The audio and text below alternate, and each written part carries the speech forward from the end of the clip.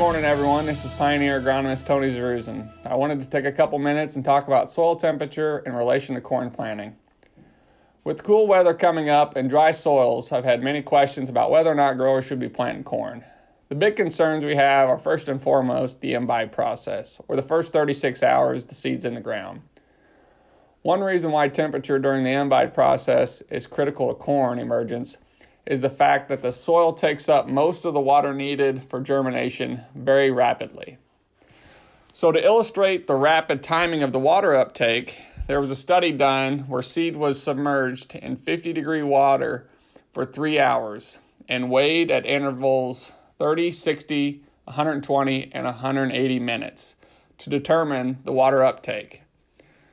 So it's very clear that most of the water needed for germination is taken up right away. So early planting often exposes seeds to hydration with cold water, which can cause a direct physical damage. When the dry seed imbibes cold water as a result of cold rain, a chilling injury may occur.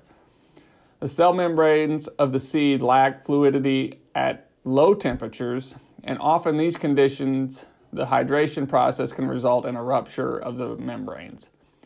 The cell contents can leak through this rupture and provide a food source for invading pathogens.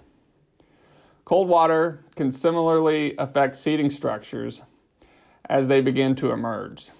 The degree of damage ranges all the way from seedling death to abnormalities such as corkscrews.